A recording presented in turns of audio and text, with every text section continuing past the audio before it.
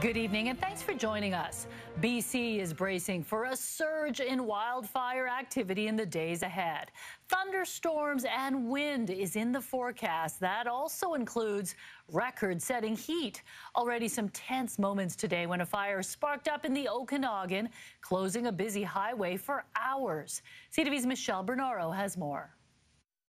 This is the wildfire that broke out Wednesday morning near Peachland, prompting the temporary closure of Highway 97 so crews could operate without interference. We did have air tankers and skimmers on site earlier supporting ground crews, and they were very effective in cooling fire behavior with their retardant and water drops.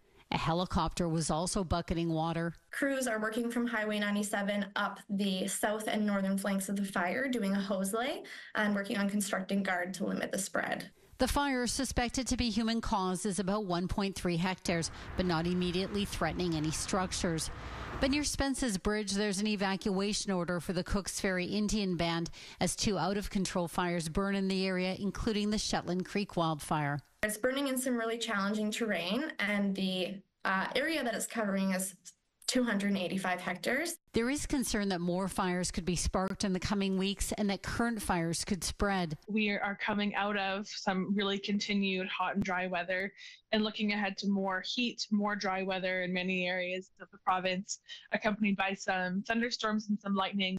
A 20-person crew from Nova Scotia is on the ground in BC and more supports are on the way. On Friday, we're also looking forward to welcoming our first wave of support from Australia and New Zealand. So far this year, 613,000 hectares has burned in our province, though fire activity is not nearly as intense as the previous year. To this date in 2023, we had easily passed 1,000 fires.